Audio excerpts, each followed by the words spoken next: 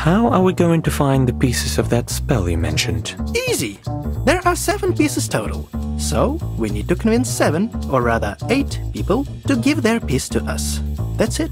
And you know who these people are? Let's see. We have Van, a bored Russian aristocrat who is so lazy that he cannot even scratch his noble nose. I'm sure you will love him. Oh, definitely.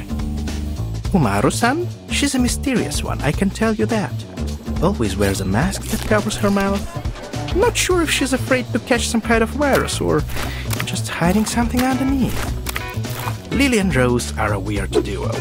One is an engineer, the other's an actress. They really despise each other. I'm sure we'll have so much fun with that one. Hi, have you seen a safe somewhere here?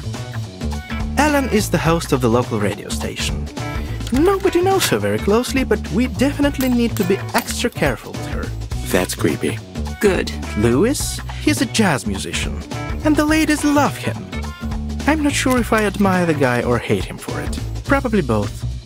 What do you have on Oswald? Not much, apart from the fact that he breeds rabbits. And of course, Ernest. He's going to be the toughest cookie to crack. Think mob boss, or a dictator. That's the kind of guy he is. Can't wait to meet him.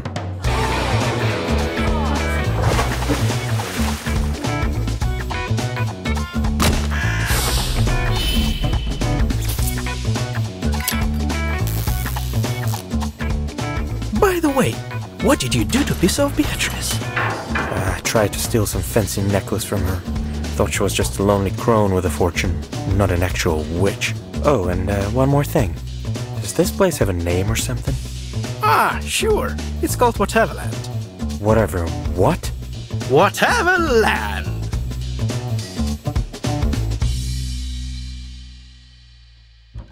All this drama when you could just have a drink.